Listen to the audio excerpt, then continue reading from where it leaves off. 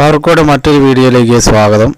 ഇന്നിപ്പോൾ നിങ്ങളുടെ മുമ്പിൽ എത്തിയിരിക്കുന്നത് നമ്മുടെ KCBയിലെ മീറ്റർ ഉപയോഗിച്ച് നമ്മളെങ്ങനെ കറണ്ട് എത്ര വോൾട്ടേജ് ഉണ്ട്, എത്ര കറണ്ട് ഓരോ സാധനങ്ങൾ എടുക്കുന്നുണ്ട് എന്നുള്ളതൊക്കെ അറിയാൻ വേണ്ടിയിട്ടുള്ള ഒരു വീഡിയോയുമായിട്ടാണ് വന്നിരിക്കുന്നത്.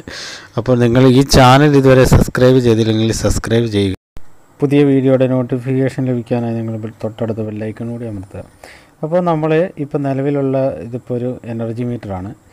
അപ്പോൾ ഈ എനർജി മീറ്റർ ഉപയോഗിച്ച് നമ്മൾ എങ്ങനെയാണ് ഇതിൻ്റെ വോൾട്ടേജ്, അതേപോലെ ആംബിയർ, ഹെർട്സ് എന്നിവയൊക്കെ നമ്മളെങ്ങനെയാണ് കാൽക്കുലേറ്റ് ചെയ്യുന്നുള്ള വീഡിയോയുമായിട്ടാണ് വന്നിരിക്കുന്നത്. എല്ലാവരുടെ വീട്ടിലും ഇപ്പോൾ നമുക്ക് എന്താ പറയുക, മൾട്ടിമീറ്ററും ക്ലാം ഒന്നും ഉണ്ടാകണമെന്നില്ല. അപ്പോൾ ഒരു സാധനം ഇപ്പം നമ്മുടെ വീട്ടിലൊരു ലോഡ് എടുക്കുമ്പോൾ എത്ര കറണ്ട് എടുക്കുന്നുണ്ടെന്ന് അറിയാൻ വേണ്ടി നമ്മളത് വാച്ച് ചെയ്താൽ മതി. നമ്മൾ ആ മെഷീൻ ഓണാക്കിയ ശേഷം നമ്മൾ ഈ പറയുന്ന മീറ്ററിൽ പോയി അതിൻ്റെ ആംബിയർ നോക്കിക്കഴിഞ്ഞാൽ അത് എത്ര ആംബിയർ എടുക്കുന്നുണ്ടെന്ന് നമുക്കത് മനസ്സിലാക്കാൻ സാധിക്കും. അതേപോലെ ലൈൻ വോൾട്ടേജ് എത്രയാണ് നമുക്ക് മനസ്സിലാക്കാൻ സാധിക്കും. വോൾട്ടേജ് കുറഞ്ഞ സമയത്ത് മോട്ടറടിക്കുന്ന മോട്ടറിന് കംപ്ലയിൻറ്റ് വരാൻ സാധ്യതയുണ്ട്. അപ്പോൾ ഇപ്പോഴത്തെ എല്ലാവരുടെ വീട്ടിലുള്ളതെന്ന് പറഞ്ഞാൽ LED ബൾബുകളാണ്. ഇപ്പോൾ നമുക്ക് വോൾട്ടേജ് വേരിയേഷൻസ് ഒന്നും അറിയാൻ സാധിക്കില്ല. അപ്പോൾ പണ്ടത്തെ പോലത്തെ ആ ബൾബൊക്കെ ആണെങ്കിൽ നമുക്ക് എളുപ്പത്തിൽ വോൾട്ടേജ് ഇല്ലെങ്കിൽ നമുക്ക് പെട്ടെന്ന് പിടികിട്ടും. അപ്പം ഇതെങ്ങനെയാണെന്ന് നമുക്കൊന്ന് നോക്കാം. ഈ എനർജി മീറ്ററിൻ്റെ എല്ലാം വരുന്നുണ്ട്. അപ്പോൾ നമ്മൾ ആദ്യമേ തന്നെ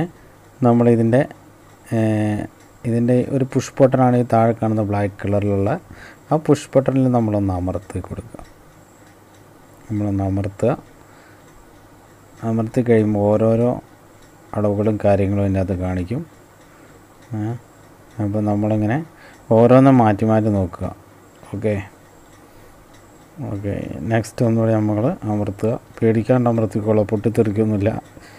ഇതിപ്പോൾ നമ്മുടെ കസ്റ്റമർ കെയർ നമ്പറാണ്, കാണിക്കുന്നത്. അതേപോലെ ഇതിപ്പോൾ കാണിക്കുന്നത് സമയമാണിപ്പോൾ കാണിക്കുന്നത്. ഇതിപ്പോൾ ഡേറ്റാണ് കാണിക്കുന്നത്. ഇതിപ്പോൾ ഇന്നത്തെ ഡേറ്റ് 5/11/2019 എന്നുള്ള ഡേറ്റാണ് കാണിക്കുന്നത്. അതേപോലെ ഇതിപ്പോൾ വോൾട്ടേജാണ് ഈ കാണിക്കുന്നത്. വോൾട്ടേജ് 201 വോൾട്ടേ ഉള്ളൂ. വോൾട്ടേജ് പറ്റ ലോയാണ്. 230 240 വരെ മാക്സിമം ഒക്കെ വരും. അപ്പോൾ ഇത് വോൾട്ടേജ് പറ്റ കുറവാണ്. ഓക്കെ, അതാണ് നമ്മൾ പറഞ്ഞ എളുപ്പത്തിൽ നമുക്കിൻ്റെ വോൾട്ടേജ് കണ്ടുപിടിക്കാൻ. അപ്പോൾ 206 മിനിമം നമുക്ക് 227 കൂടെ നമുക്ക് കിട്ടുന്നില്ല. അപ്പോൾ വോൾട്ടേജ് കുറവാണ്.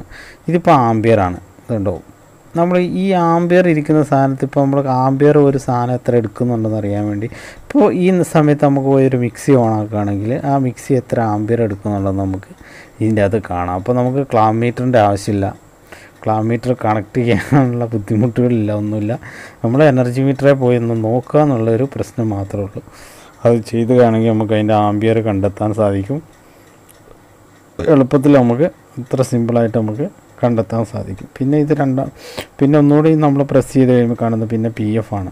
ഇതൊന്നും ഇപ്പോൾ നമുക്ക് നോക്കേണ്ട കാര്യമില്ല, PF അറിയാം. അതേപോലെ ഹെഡ്സ് 220 ഹെർട്സ് 50 ഹെഡ്സാണ് സാധാരണ ഉണ്ടാവുക. ഇത് 50ൻ്റെ അടുത്തുണ്ട്, കുഴപ്പമില്ല. 49.9 ഹെഡ്സ് കാണിക്കുന്നുണ്ട്, അതും ഓക്കെയാണ്. അപ്പോൾ ഇത്രയും കാര്യങ്ങൾ നമുക്ക് വളരെ സിമ്പിളായിട്ട് ഈ എനർജി മീറ്ററെ നോക്കിയാൽ മനസ്സിലാവും. ബാക്കിയുള്ള ലോഡുകളും കാര്യങ്ങളൊക്കെയാണ് വരുന്നത്. പിന്നെ നമ്മുടെ നിലവിലുള്ള ഇപ്പോഴത്തെ ലോഡ് കാണിക്കുന്നുണ്ട്. ഈ T3 കഴിഞ്ഞ് വരുന്നത് ഏതാണെന്ന് നോക്കുക. ഇപ്പോൾ നിലവിലിപ്പോൾ നമ്മുടെ യൂണിറ്റ് എന്ന് പറയുന്നത് 1944 യൂണിറ്റ് കറണ്ടാണ് ഇതുവരെ ഞാൻ ഉപയോഗിച്ചുകൊണ്ടിരിക്കുന്നത്. ഓക്കെ, അപ്പം ഇങ്ങനത്തെ കാര്യങ്ങൾ ഇന്നത്തെ മനസ്സിലായി എന്ന് വിചാരിക്കുന്നു. അപ്പോൾ എല്ലാവരും ഇതൊക്കെ ഒന്ന് ചെക്ക് ചെയ്ത് നോക്കുക, ലോഡ് നോക്കുക, വോൾട്ടേജ് നോക്കാനൊക്കെ നമുക്ക് ഈ എനർജി മീറ്റർ ഇപ്പം മതി. ഓക്കെ.